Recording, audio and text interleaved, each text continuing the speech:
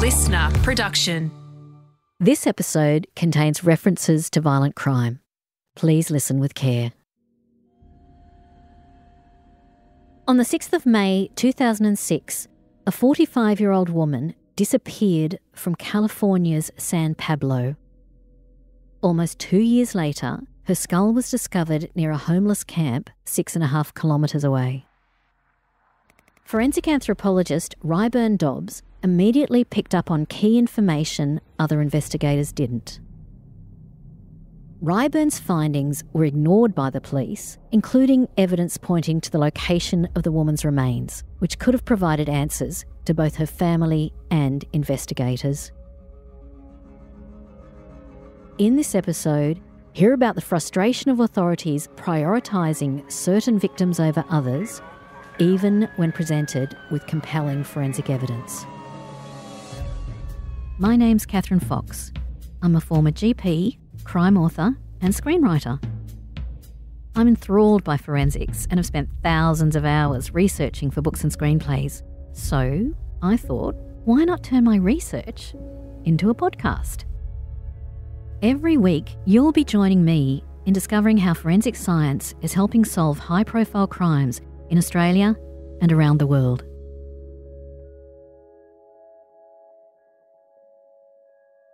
When I went to school many, many years ago, I wasn't sure. I was interested in a lot of different things. And as a result of exploring different subjects and different majors and so forth, I found that anthropology had a good mix of all the things I was interested in. And to be honest, when I first heard about forensic anthropology, it was in a class, an introductory class on archaeology. And I thought, well, it's kind of gross. Why would anyone do that, right? But what happened was I ended up going to school at a place that had one of the very first board-certified forensic anthropologists in the country. And it was a school that did a lot of forensic casework for major counties in Southern California and, covering millions and millions of people. So there's a lot of work to do. And when it came to anthropology generally, you can approach that, especially in the United States, you can approach that from more of a humanities standpoint, social science standpoint, or you could come at it from more of a scientific standpoint. And so what I found really appealed to me was the kind of the scientific standpoint. And so I really started to engage with the archaeology classes, the human anatomy and osteology, study the skeleton, those classes. And then I just found myself getting more and more interested in it. And it just kind of captured me. And, like I say, we handled a lot of cases. So we had a lot of real world examples, and we went out on searches and recoveries and things like that. So it was probably just, first of all, my just love for the scientific end of things, but then just also the excitement of figuring things out, of kind of putting the pieces together from the skeleton, but also from the scene, but also from the circumstances. And so that's probably how I got into it. And plus, when I was a kid, I was into detective fiction and all that kind of thing. So that's probably part of it too. Do you remember your first criminal case? Yep. So it was an interesting case. So what happened was I graduated and moved. My wife and I moved to a different part of the state, to where we were from in Northern California. And the thing about forensic anthropology is, generally speaking, you're not going to see a posting in the classifieds or on the job boards for a forensic anthropologist. Those things are usually done by people who are teaching college or maybe working in a coroner's office. So I stopped by my local sheriff's office, because they were the sheriff and the coroner. And I said, hey, I just graduated here. I have all this experience. I've done all these things.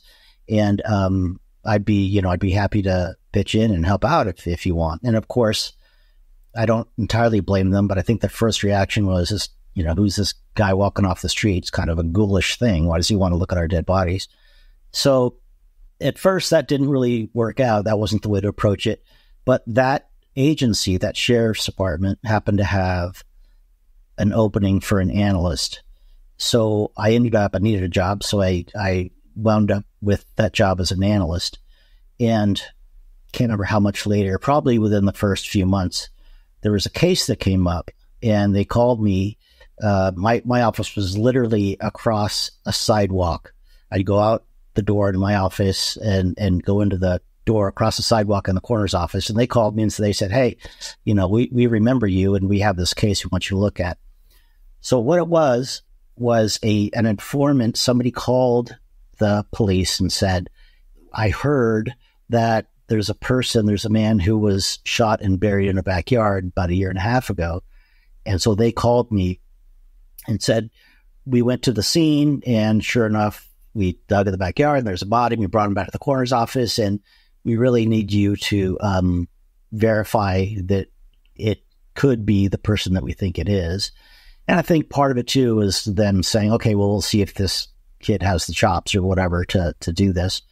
So anyway, I went in and I did what I did, and the body was, pretty well decomposed. The extremities were down to the skeleton. The trunk was flesh, but it was all decomposed. And anyway, it was a pretty gruesome scene, or the remains were pretty gruesome.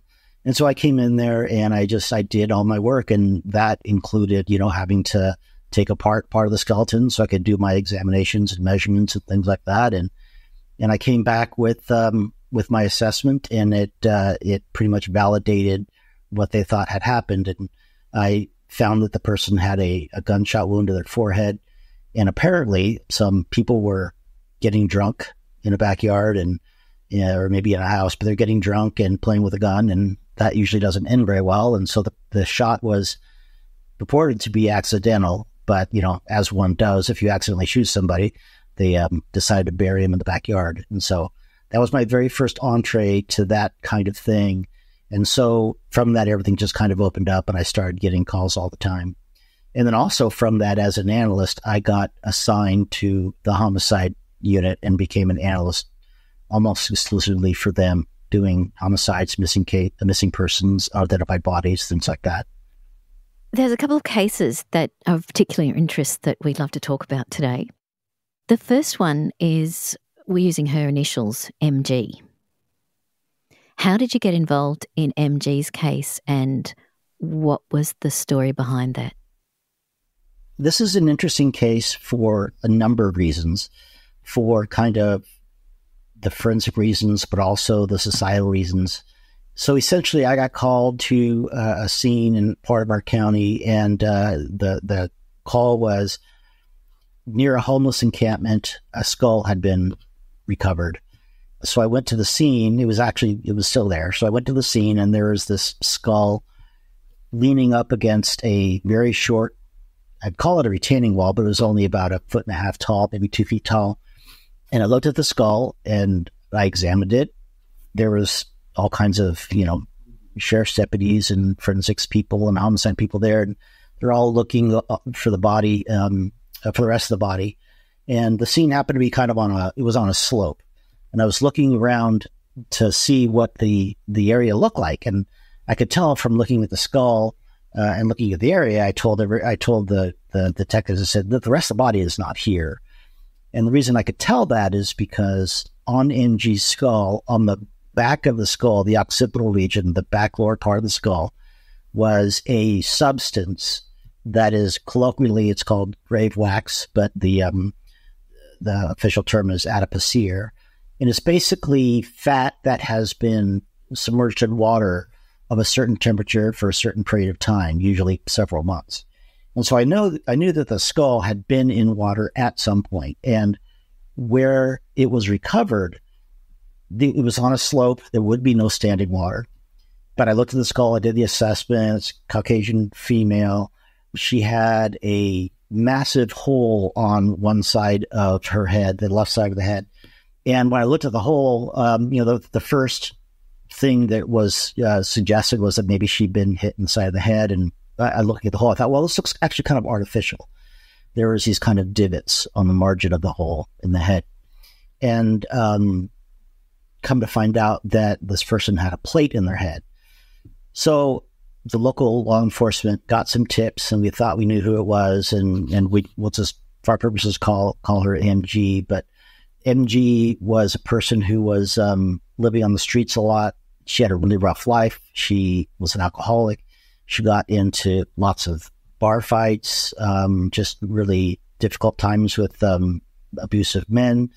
But they came to me and they said, okay, we think we know who this is. And there's a rumor that the rest of the body is buried in a crawl space of a house. And I told them, I said, don't bother with that. She's not in the crawl space of a house unless there's a bunch of water in that house. And they said, well, we're going to check anyway. So, okay, that's fine. So they went and looked and she's not there. And I said, she's really got to be probably in a creek somewhere. And it turns out that there were creeks nearby. And so we searched the creek, and I can't remember what time of year it was, but I think the creek was it must have been spring, because the creek was pretty high. It was pretty difficult to search. And we didn't find anything at the time. And so I said, look, I think we need, we can keep looking. It could be downstream, could be anywhere. We can keep looking. And the law enforcement agency said to me, no, there's no evidence that this is a homicide, and we're really busy with the gang stuff and all the other crimes, so we're not going to look at this. And not going to look for it anymore. And as of right now. And I couldn't believe that. I was raised, on TV forensics and crime shows, cop shows, where you don't stop till you get your person and you find the solution. And that was a real eye opener to me. If this had been a person who was of higher social standing, I really do think that there would have been more of an effort.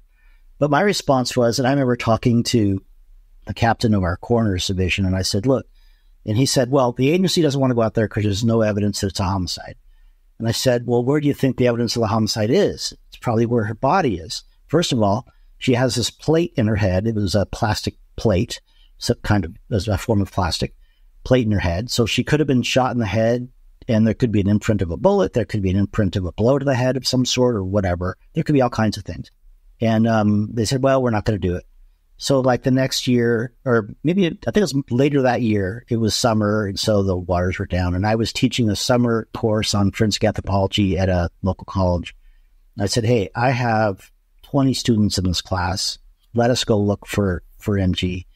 They said, no, because if you find her, it's going to be a whole thing. And that's just so counterintuitive. Even when they've got volunteers, this is somebody's family member, irrespective of her life. Yeah, and she had a brother. She had a brother who, would call in every once in a while, and not calling to me, but calling the law enforcement and ask about her. It was just such an amazing bucket of cold water, after, and I've worked with other agencies that were much different, but this was just like, and I saw that a lot, especially with the homicide group, where there was a lot to do, not a lot of people to do it, and some things just didn't get done.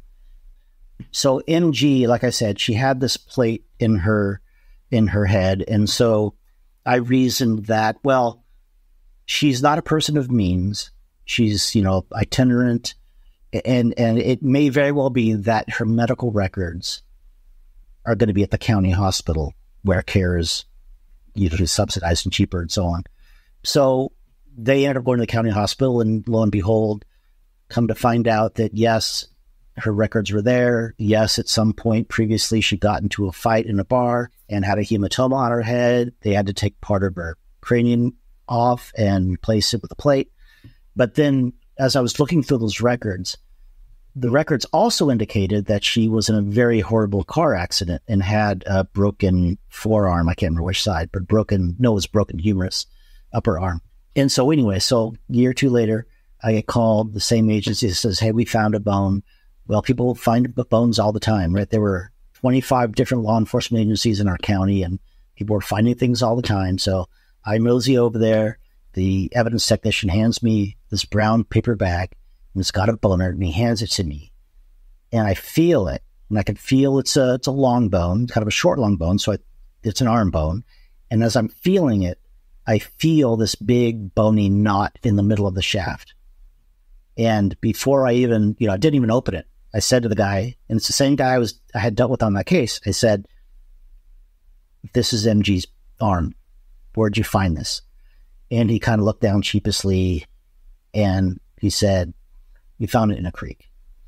And so I opened the bag and looked at it, looked at it. And sure enough, it had some kind of green algae on it. It had been submerged in water, totally. And then, okay, great. We know where she is. Let's go. Let's go get her. No, we really don't have the manpower for that. I was absolutely stupefied. So, some cases work out really, really well. And some cases, the forensics, the evidence, the science leads you, right to what you need to do. But the, social forces, the whole institutional thing gets in the way. And that's the case with MG. When the skull was found, do you believe it was put there or propped there, or was it in an area of water before that had since receded?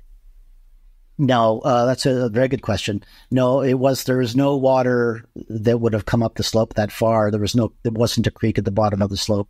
It was definitely brought there by somebody. And because that was a homeless kind of area encampment, the feeling was that some homeless person stumbled on it and thought, hey, this is cool, and just carried it up the slope. It's very interesting. It sounds like you actually had an attachment to MG and her story right from the start. Well, yeah, I suppose I did. I mean, the story itself is kind of heartbreaking. Just to have, there's people in society that just by, as their circumstances, many of which can't really be controlled, some that can, are going to have a completely different treatment. Because you remember, at this time I was doing cases all over 2 different counties. And so I'd seen how different things were done. And this was just so starkly, why in the world first of all, the coroner has a sworn duty to follow up. And, but the law enforcement agency didn't want to. So that was part of it. Just a feeling for her was part of it. But the other part of it was just, you go through all this training and all this, all the process of finding all this stuff out, and the science and the experience reveal these great things to you, and you could utilize that and leverage that, and then you can't. So you don't get to see the resolution. And oftentimes that was the case with being a forensic anthropologist. I didn't necessarily know all the resolutions, but many times I did. But in this case, it didn't go anywhere.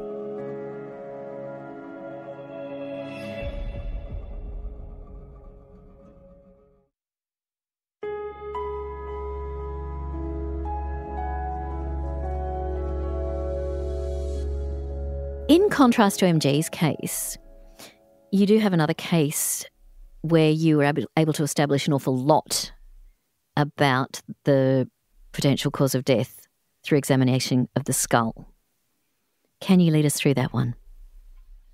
Sure. So this it was near Fremont.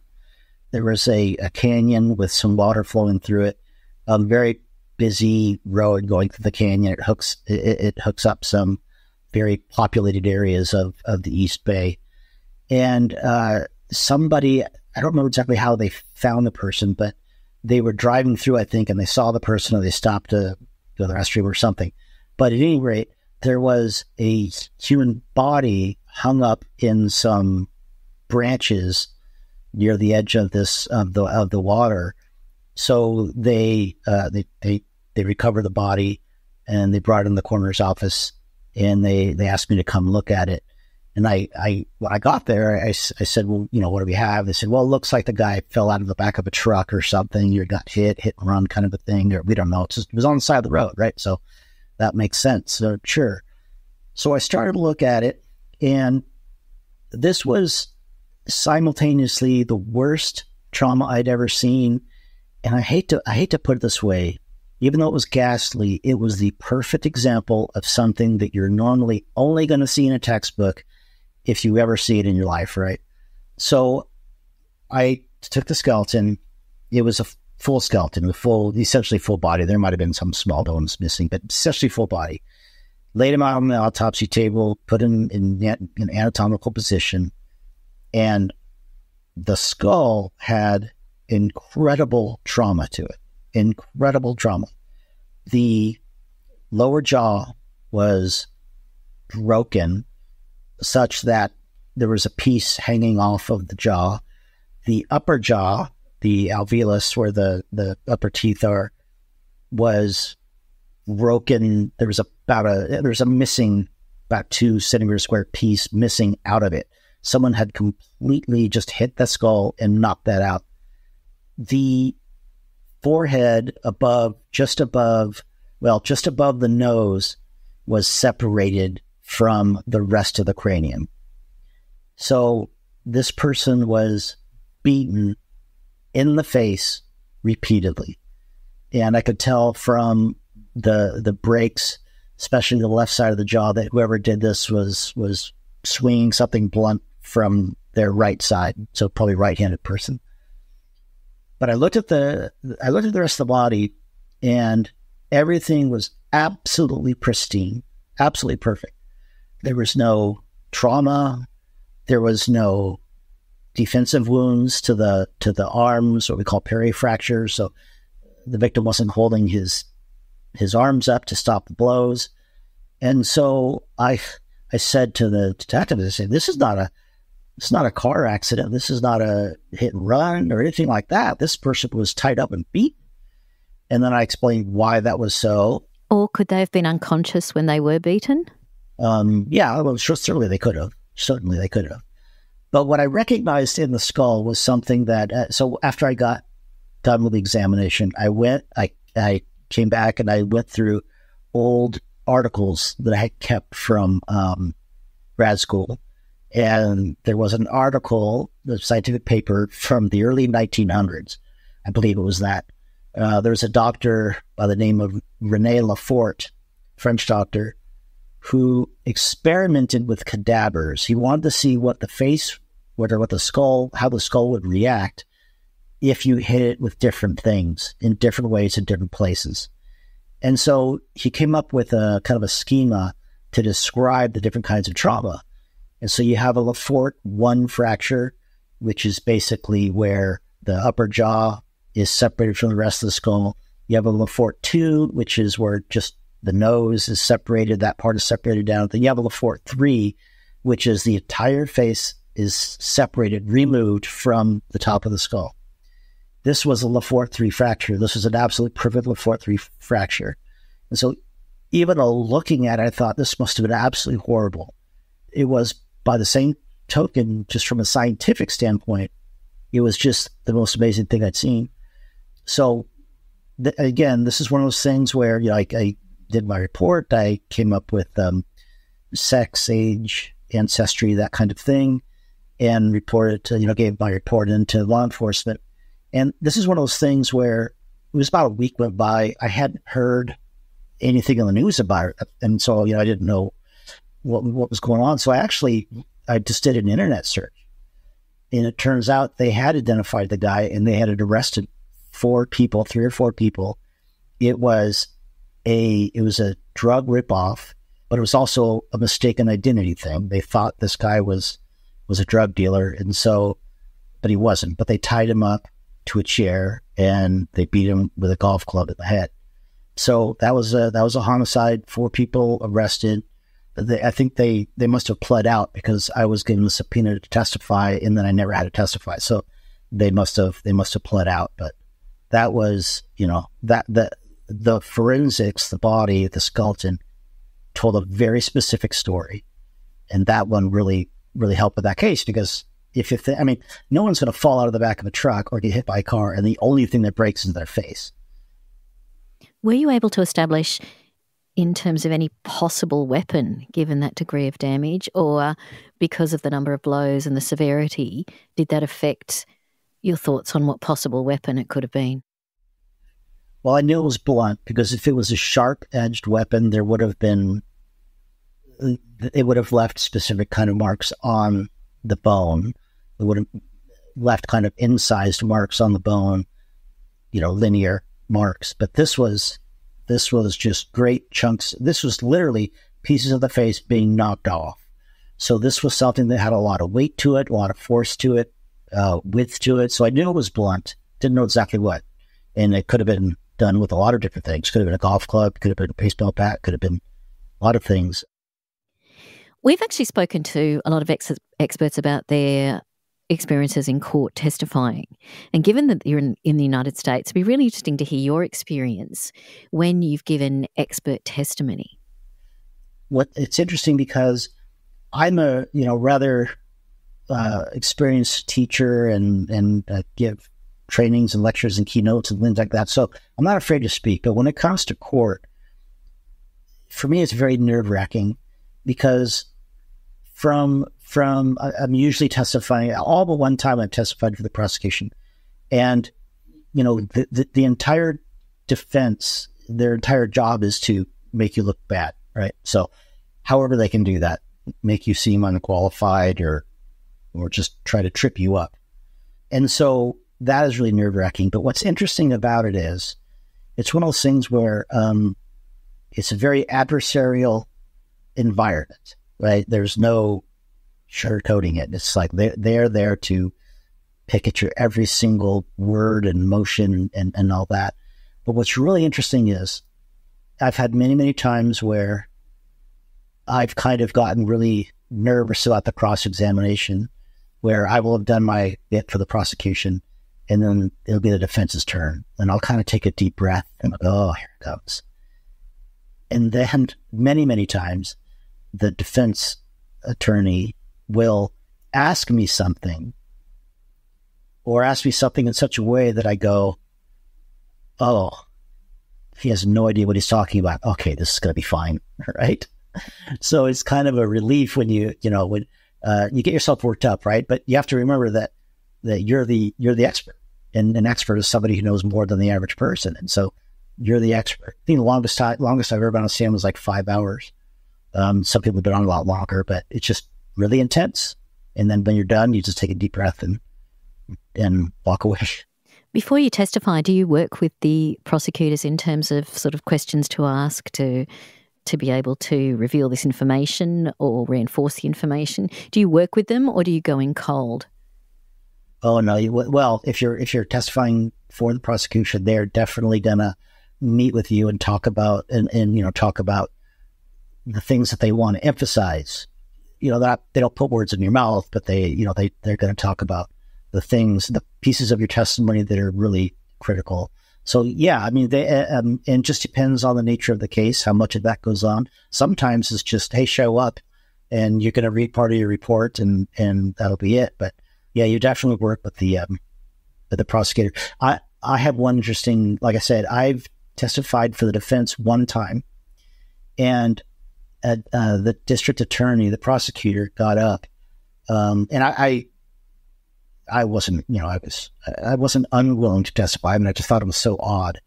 But anyway, the defense guy called me, and the prosecutor got up, and she did what all prosecutors or all adversaries are going to do in that situation. She tried to discredit me. And later on, I said, I gave her name, but I said, do you realize if you were to discredit me, you would have jeopardized every case I've ever testified for you? It was just, I was like, don't go too hard there, ma'am. I didn't say that from the stand, but it was just kind of funny. In terms of forensics, cases, justice and injustices, a lot of people find their cup sort of fills up, and there comes a time when they have to take a step back or leave the area. What happened with you in terms of ongoing career? I was a person who was burning the candle at both ends. I was working as an analyst with the homicide unit, and I was on several task forces. I was on the Golden State Killer Task Force and a bunch of other task forces. I was the forensic anthropologist for 2 different counties. I was also teaching anthropology at 2 different colleges in the Bay Area, and I did that for over 10 years. And then ultimately what happened was my work as an analyst got me some recognition, and I got recruited by a private company to come work for them. And it was a company that consulted with law enforcement. And so I did that, and I became a corporate person. And, that was not fun at all. I was not a corporate person. I love the forensics. I love the teaching. And looking back, it was probably a mistake. So it wasn't that I was burned out at all by the cases. In fact, I love the cases. Being a college teacher and working cases was a perfect match. Like I remember one time I was teaching a section on human growth and development. And it was the same day that I had just analyzed the skeleton of a 12-year-old homicide victim. So I could talk about the growth of the skeleton and determining age and things like that. So it was really great kind of marriage of the academic teaching kind of thing, but also the real world cases. But what happened was I just got really, really overworked. So when I went to the corporate thing, I found myself with a lot more time. And so what I did was I thought there was two things. When I went to school, there's two things I knew I wanted to do.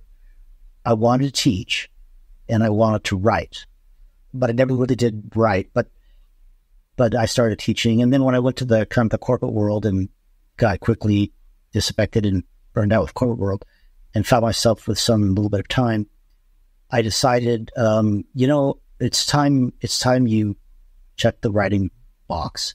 And I thought, well, I really don't have anything to write about. I mean, and then it just occurred to me, actually, I have a lot of really cool material. And so when I went to, when I was in my corporate job, I used my free time to write my first book and publish it. And it got really great feedback, really great reviews. It's the first fiction I'd ever written. And essentially, I used my cases and a lot of my cases in my books, not necessarily verbatim. The circumstances aren't the same, but the forensic elements are the same. In my first book, I have a body on a slope. I have a Lefort fracture in one of my books. I have all these different things. And so I wrote the first book. It did relatively well. It got well reviewed. Then I wrote the second, and that one did a little bit better. And then I wrote the third. And so I just really found that writing gave me a lot of joy. And it was the hardest thing I've ever done, but it was the most joyful thing I've ever done. The thing I loved about transitioning from medicine to crime writing, because I did a similar thing, I've written 8 novels. The thing I love the most is that you get justice in your own books. And to me, that's quite cathartic, and it sounds like it is for you too. Yeah, absolutely. It was cathartic in that way for sure. It was really great to kind of squeeze out all of my experiences, not just forensics, but working very close to law enforcement for years and years and years. And so, a lot of the feedback I get is that my characters are really authentic.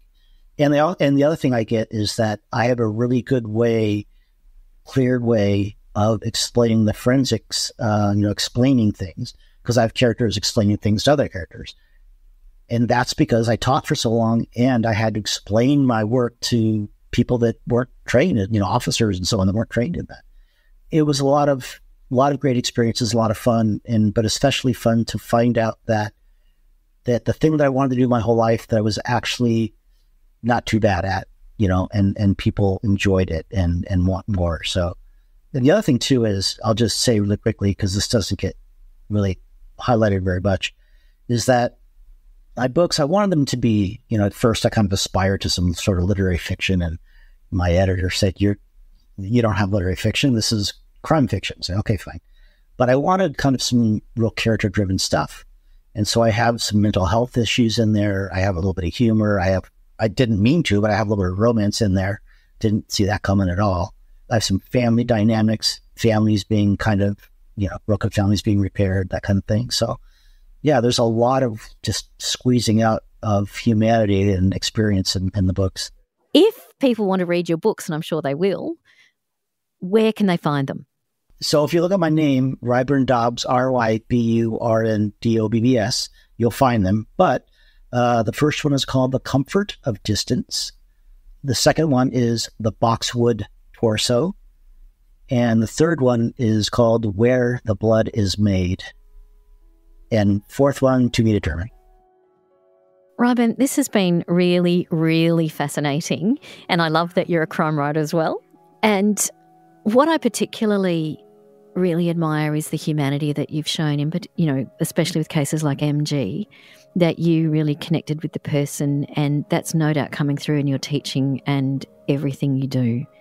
So thank you very, very much for not just joining us, but for your contribution to forensic science. Thank you very much. It's been a great pleasure.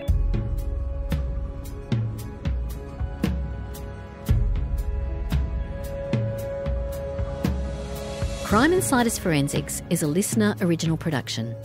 It's hosted by me, Kathryn Fox, and produced by Holly Mitchell and Ed Gooden. Sound design and imaging is by Link Kelly.